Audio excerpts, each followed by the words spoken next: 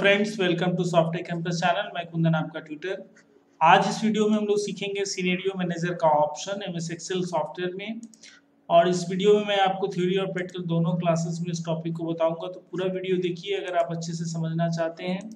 Theory class में मैं आपको कॉन्सेप्ट बताता हूँ और प्रैक्टिकल क्लास में मैं आपको लाइव डेमो यानी एक एग्जाम्पल एक्सेल में करके बता दूंगा, जिससे कि आप अच्छे से समझ लें और जानिए वीडियो की ऑब्जेक्टिव क्या है। यानी अगर आप पूरा वीडियो देखते हैं तो आप क्या क्या सीखेंगे, सिनेरियो ऑप्शन क्या है एक्सेल में, उससे क्या काम करते हैं हम लोग, एक एग्जाम्पल सिनेरियो को कैसे यूज करना है, कैसे मैनेज करना है। बहुत सारी चीजें हैं सिनेरियो के अंदर जिसको मैंने यहाँ पे लिखा नहीं है, लेकिन पूरी सिनेरियो से रिलेटेड सारी चीजें अगर आप सीखना चाहते हैं तो इस वीडियो को देखिए। साथ में अगर आप एक एग्जाम्पल भी देखना चाहते हैं डेमो के लिए तो भी आप इस वीडियो से जुड़े रहिए अंत तक। मैं आगे बढ़ता हूँ, आपको बताता हूँ सिनेरियो क्या है और कैसे यूज करना है। सबसे पहले अगर हम लोग सिनेरियो मैनेजर की बात करते हैं तो सिनेरियो का मतलब ही होता है डिफरेंट सीन क्रिएट करना।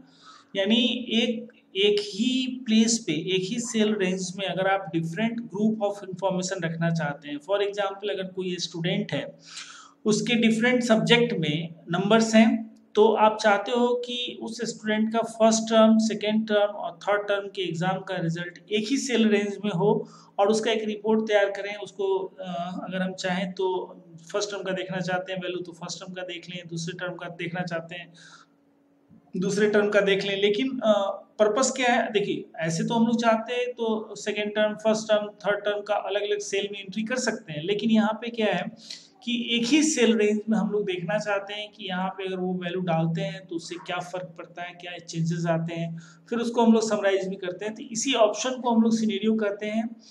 तो यहाँ पे केवल एक बात ध्यान रखना है कि एक सेल रेंज में, एक फिक्स सेल रेंज में अगर आप डिफरेंट ग्रुप ऑफ इंफॉर्मेशन रखना चाहते हैं, मैं आपसे पूछता हूँ एक सवाल कि क्या आप एक सेल में एक से ज्यादा वैल्यू रख सकते हैं? नॉर्मली नहीं रख सकते। एक सेल में एक से ज्यादा वैल्यू नहीं रखा जा सकता नॉर्मली।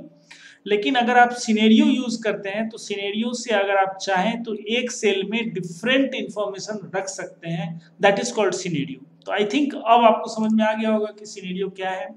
इसको करने के लिए आप कुछ डेटा पहले से एंट्री कर लें किसी सेल रेंज में। आप पहले से डिसाइड कर लें कि किस सेल रेंज या किस सेल में आपको सिनेरियो लगाना है। उस सेल रेंज को डिसाइड करने के बाद आप डेटा टैब पे क्लिक करें, व्हाट इफ एनालिसिस ऑप्शन पे जाएं, वहां पे सिनेरियो मैनेजर का ऑप्शन दिखेगा, उस पर क्लिक करें। जब आप उस पर क्लिक करेंगे तो आपको ये डायलॉग बॉक्स दिखेगा जो अभी आपकी स्क्रीन पे है। अभी इसमें बहुत सारे बटन एक्टिव नहीं है। मैं आपको बता देता हूँ, देखो टाइटल है सिनेरियो मैनेजर, यहाँ पे सिनेरियोज आएगा। जैसा कि मैंने आपको बताया कि आप डिफरेंट सिनेरियो बना सकते हैं, तो जितने भी सिनेरियो आप बनाएंगे वो आपको यहाँ पे दिखेगा। ठीक है, किसी सिनेरियो को अगर डिलीट करना होगा तो यहाँ पे ऑप्शन है, अगर किसी सिनेरियो को चेंज करना होगा, एडिट करना होगा तो यहाँ पे ऑप्शन है, किसी नए सिनेरियो को मर्ज करना होगा तो यहाँ पे है, सिनेरियो का समरी देखने के लिए यहाँ पे। अब आप सोच रहे हो कि ये सब एक्टिव क्यों नहीं है, क्योंकि जब तक एक भी सिनेरियो नहीं होगा तब तक ये सारे ऑप्शन एक्टिव नहीं होंगे। और नए सिनेरियो बनाने के लिए आपको क्लिक करना है ऐड पे। तो आप इसको नोट कर लीजिए और समझ भी लीजिए। ऐड पे जब आप क्लिक करेंगे तो आपको एक नया डायलॉग बॉक्स आएगा और वहां पे क्या करना है, आपको सिनेरियो ऐड करना है। ठीक है, तो सिनेरियो ऐड करने का मतलब क्या हुआ, आपको सिनेरियो का नाम देना है। ठीक है, और कौन कौन सा सेल की वैल्यू को चेंज कराना है आपको सिनेरियो में, वो आप यहाँ पे सिलेक्ट करेंगे और फिर फाइनली ओके पे क्लिक करेंगे। तो डायलॉग बॉक्स पे देख लीजिए, ये रहा सिनेरियो का नाम। जैसे ही यहाँ पे ऐड पे क्लिक करेंगे तो ऐड सिनेरियो का ये डायलॉग बॉक्स खुलेगा। यहाँ पे आपको देना है सिनेरियो का नेम, यहाँ पे आपको चेंजेस सेल का एड्रेस देना है, यानी सेल रेंज यहाँ से सिलेक्ट करेंगे आप। और जब ये दो काम हो जाए तब ये ओके का जो बटन है वो एक्टिव हो जाएगा। इस पर आप क्लिक करेंगे तो अगला डायलॉग बॉक्स आएगा जहाँ पे वैल्यू आप देंगे। तो आई थिंक ये आपको समझ में आ गया होगा कि सिनेरियो से रिलेटेड इन्फॉर्मेशन यहाँ देना है। तीन चीजें यहाँ पे ध्यान देनी जो मैंने बता दिया, उसको आप नोट कीजिए। मैं आगे बढ़ता हूँ। ठीक है, आगे अब हम लोगों को जो सिनेरियो अभी हम लोगों ने क्रिएट किया उसकी वैल्यू देनी है। तो सिनेरियो वैल्यू को वैल्यू देने के लिए जो स्टेप्स हैं उसको ध्यान रखिए। इंटी different values for different scenario, अलग अलग सिनेरियो में हम लोग अलग अलग वैल्यूज देते हैं। ठीक है, और फिर ऐड पे क्लिक करेंगे अनदर सिनेरियो के लिए, और इस प्रोसेस को तब तक रिपीट करेंगे जब तक जितना भी आप सिनेरियो चाहते हैं उस हर सिनेरियो के लिए इस प्रोसेस को रिपीट करना है। फाइनली आपको ओके पे क्लिक करना है। ये स्टेप फॉलो करना है। डायलॉग बॉक्स से समझते हैं। जब आप ओके पे क्लिक करते हैं ना, पिछले जो स्लाइड मैंने आपको बताया था, तो पिछला जो डायलॉग बॉक्स है उस पर जब आप ओके पे क्लिक करेंगे तो सिनेरियो वैल्यूज का ये ऑप्शन आएगा। यहाँ पे आप जो सेल बाय चेंजिंग सेल, जो आप सेल चेंजिंग का जो ऑप्शन, जितने भी सेल आप सिलेक्ट किए होंगे वो सारे सेल आपको यहाँ पे दिखने लगेंगे। जैसे B2 C2 D2 मैंने सेलेक्ट किया था, अब उसकी ऑप्शन यहाँ से आप चेंज कर सकते हो। ठीक है, ये जितने भी ऑप्शन है उसको आप चेंज करो और फिर ऐड पे क्लिक करो अगर आप चाहते हो दूसरा सिनेरियो क्रिएट करना। एक बात ध्यान देना, ओके पे अगर आप क्लिक कर दोगे तो जितना सिनेरियो आप एक सिनेरियो बनाए वहीं पे आपका क्लोज हो जाएगा, है ना। और अगर ऐड पे क्लिक करोगे तो फिर से वो प्रोसेस रिपीट होगा जो पीछे अभी जस्ट मैंने बताया आपको। तो repeat the ever process for each scenario. उसके बाद फिर आपको उसकी वैल्यू देनी है, फिर ऐड पे क्लिक कीजिए, 2 3 4 जितना सिनेरियो बनाना चाहते हैं आप बना लीजिए और फाइनली ओके पे क्लिक कर दीजिए।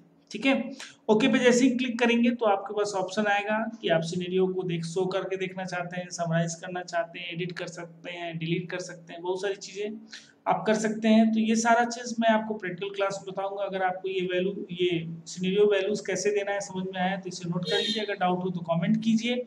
मैं आगे बढ़ता हूँ प्रैक्टिकल क्लास में, आपको एक एग्जांपल, एक लाइव डेमो देके बताता हूँ सिनेरियो का ऑप्शन एमएस एक्सेल में कैसे यूज करना है। और इससे पहले कि हम लोग सिनेरियो का एग्जांपल देखने चले प्रैक्टिकल क्लास में, अगर आप नए यूजर हैं तो चैनल को सब्सक्राइब कर लीजिए इस बीच में और बेल आइकन पे क्लिक करें अगर आप चाहते हैं कि एक्सेल की ऐसी ही वीडियो आपको मिलती रहे।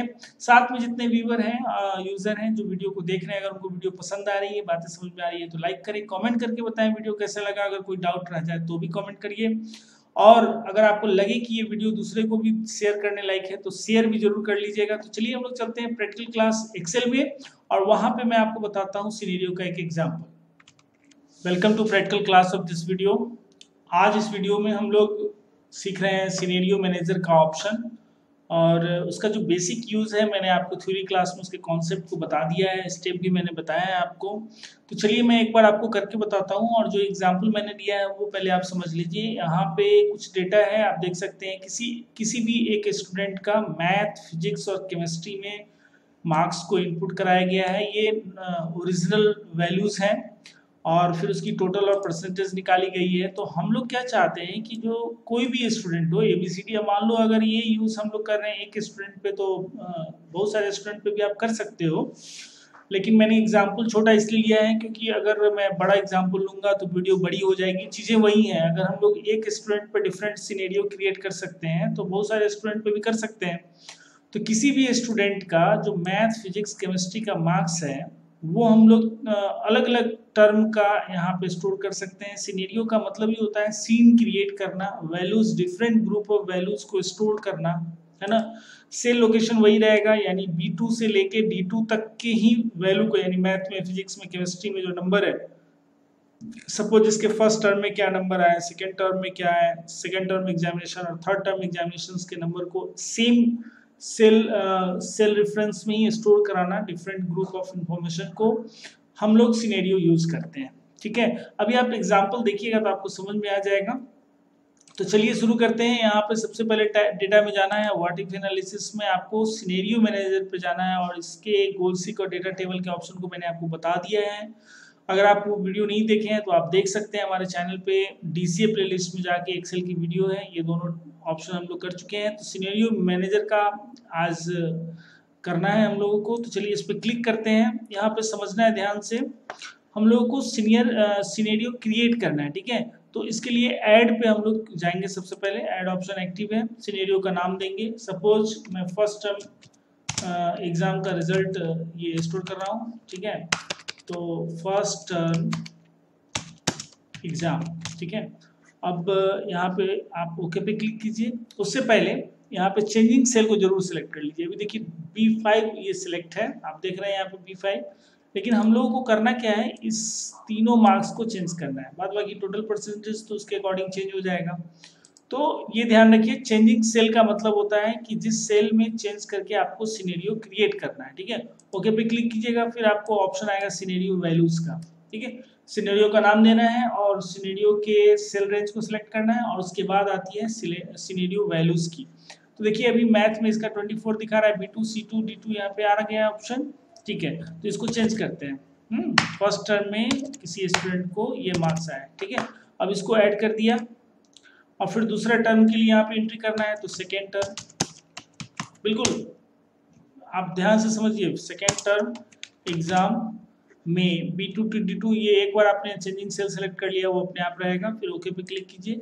अब ये जो वैल्यू हम लोग सेट कर रहे हैं वो सेकंड टर्म के लिए कर रहे हैं, ठीक है। ओरिजिनल हमारा 24, 22, 20 है और फर्स्ट टर्म का जो हम लोगों ने दिया उसको हम लोगों ने ऐड कर दिया है। सेकंड टर्म में उसका जो नंबर है हम लोग अपने हिसाब से कुछ भी रख सकते हैं। अभी आप एग्जाम्पल में हम लोग ले रहे हैं तो इस तरह से कुछ नंबर आया है, इसको भी हम लोग ऐड कर लेते हैं। ये सेकेंड टर्म हमारा ऐड हो गया। अब थर्ड टर्म में हम लोग चलते हैं। आप देख रहे हैं ना, एक ही सेल रेंज में यानी B2 से D2 के का जो वैल्यू है अलग अलग सिनेरियो में हम लोग अलग अलग दे रहे हैं। उसके बाद हम लोग देख भी सकते हैं, उसको समराइज भी कर सकते हैं। देखते चलिए, थर्ड टर्म, ठीक है, एग्जाम, ऐसे करके 3 सिनेरियो क्रिएट करके मैं आपको बताता हूँ। थर्ड टर्म एग्जाम में ओके पे क्लिक कीजिए और इसकी वैल्यू यहाँ से चेंज करते हैं, ठीक है, ऐसे इस तरीके से वैल्यू हम लोग कर दिए। अब यहाँ पे अगर आपको और सिनेरियो बनाना है तो ऐड पे क्लिक कीजिए, नहीं तो ओके पे फाइनल अगर करना है तो ओके पे क्लिक करके आप बाहर आ जाइए, ठीक है। अभी देखिए फर्स्ट टर्म, सेकेंड टर्म और थर्ड टर्म तीनों सेव है। अभी फर्स्ट टर्म अगर आपको देखना है डबल क्लिक कीजिए, आपको फर्स्ट टर्म का रिजल्ट मिल रहा है यहाँ पे किसी भी स्टूडेंट का 55, 66, 99, उसके हिसाब से टोटल और परसेंटेज चेंज हो गया यहाँ पे। देखिए ये सेकेंड टर्म में हम लोगों ने वैल्यू डाला था और ये थर्ड टर्म का है। तो आप देख सकते हैं कि एक ही सेल रेंज में हम लोग अलग अलग सीनरी यानी अलग अलग ग्रुप ऑफ इंफॉर्मेशन को स्टोर करके रख सकते हैं। देखने के लिए डबल क्लिक कीजिए, आपको वहीं पे दिख जाएगा। अगर आप इसको समराइज करना चाहते हैं, समराइज करके दिखाना चाहते हैं तो आप इस पर क्लिक कीजिएगा। अगर आप किसी सिनेरियो को डिलीट करना चाहते हैं तो आप इस पर क्लिक करके डिलीट ऑप्शन पे क्लिक कीजिएगा। अगर उसके वैल्यू में चेंज करना चाहते हैं तो एडिट पे जाइएगा, नाम अगर चेंज करना है इस पे जाइए, अगर आपको वैल्यू पे चेंज करना है तो यहाँ जाइए, ठीक है। वैल्यू इस हिसाब से अभी आप चेंज कर सकते हैं, ठीक है। तो आप समझ रहे हैं ना, किसी भी सिनेरियो को अगर डिलीट करना है तो इस पर क्लिक करें सेलेक्ट करके, किसी भी सिनेरियो, है ना। अगर उस सिनेरियो का नाम या उसकी वैल्यूज को चेंज करना है तो एडिट पे क्लिक कीजिए। और मर्ज करना हो, अगर सपोज अगर आपने इस 3 सिनेरियो पे समरी बना दिया और फिर बाद में आप चाहते हो कि कोई सिनेरियो क्रिएट करके उसमें मर्ज कर दें तो आप यहाँ से मर्ज पे ऑप्शन पे क्लिक कर सकते हो, ठीक है। अभी मैं आपको समरी करके दिखाता हूँ, ठीक है। और ये सारे ऑप्शन में कुछ है नहीं, आप करके देखना, अगर कोई डाउट हो तो पूछ लेना। समरी पे जब आप क्लिक करेंगे तो आपको यहाँ पे ऑप्शन आएगा, ठीक है, सिनेरियो समरी चाहिए या सिनेरियो पाइवोट टेबल रिपोर्ट चाहिए। तो पाइवोट टेबल रिपोर्ट अगर आप चाहते हैं तो इसको सेलेक्ट कीजिएगा, अगर सिंपल सिनेरियो समरी चाहते हैं तो इस पर क्लिक कीजिएगा। और बाय डिफॉल्ट अभी जो सेल रिजल्ट सेल है वो F2 ये वाला सेलेक्ट है, अगर आप इसको यहाँ चाहते हैं तो यहाँ पे क्लिक कीजिएगा, नहीं तो अगर आप दूसरी जगह चाहते हैं तो इस पर क्लिक कीजिए और उस सेल को यहाँ कहीं भी सिलेक्ट कर लीजिए जहाँ पे आप उसका चाहते हैं समरी, ठीक है। और फिर ओके पे क्लिक कीजिए, देखिए आपके सामने समरी आ जाएगा, सिनेरियो समरी। अब देखिए सिनेरियो समरी समझिए क्या है। तो चेंजिंग सेल कौन कौन सा हुआ था, B2, C2 और D2, ठीक है। और C6 का भी यहाँ पे रिजल्ट आप दिखा सकते हैं। अभी हम लोग यूज नहीं किया टोटल वगैरह का, इसलिए नहीं दिखा रहा है। तो अब देखिए B2, C2, D2 जो हमारा करंट वैल्यूज है वो 87, 68, 83 अभी दिख रहा था आपको। फर्स्ट टर्म में उसको 55, 66, 99। सेकेंड सिनेरियो जो था सेकेंड टर्म का उसमें 63, 57 ऐसे करके आ रहा है। थर्ड टर्म में आपका तो जो भी वैल्यू अभी करंट जो इस पे हम लोग थे, आप जाइए वापस आपको मिल जाएगा, है ना। देखिए अभी करंट हमारा 87 पे थे इसलिए वो करंट दिखा रहा है। और first term, second term, third term ये 3 सिनेरियो बनाए थे, तीनों डिफरेंट ग्रुप ऑफ इंफॉर्मेशन आपको दिख रहा है। ऐसे करके समरी करके आप उसको प्रिंट करके दिखा सकते हैं। तो ये तरीका है सिनेरियो यूज करने का। एक छोटे से एग्जांपल से मैंने बताया है आपको। आप तो इसको चाहो तो बहुत सारे, अभी मैंने कोई स्टूडेंट का भी नाम नहीं दिया है यहाँ पे, आप इसको सेल्स में यूज कर सकते हैं, स्कूल में मार्कशीट बनाने के लिए यूज कर सकते हैं, अटेंडेंस के लिए यूज कर सकते हैं, बहुत जगह पे सिनेरियो का यूज होता है। तो आई थिंक आपको इस छोटे से एग्जांपल से सिनेरियो का जो बेसिक कॉन्सेप्ट है वो समझ में आ गया होगा। तो आप सिनेरियो क्रिएट करो, उसको एडिट करो, डिलीट करो, मर्ज करो और समराइज करके पाइवोट टेबल या सिंपल सिनेरियो रिपोर्ट चेक करके देखो। कोई डाउट हो तो मुझे कमेंट करो और वीडियो पसंद आया तो इसे लाइक करो और शेयर कीजिए। अगर आपको लगता है कि इस वीडियो से और लोगों को भी फायदा होगा तो शेयर जरूर कीजिए और बने रहिए हमारे चैनल के साथ, देखते रहिए हमारी वीडियो। मिलते हैं अगली वीडियो में, तब तक के लिए take care, keep learning, keep practice. Thank you, bye bye.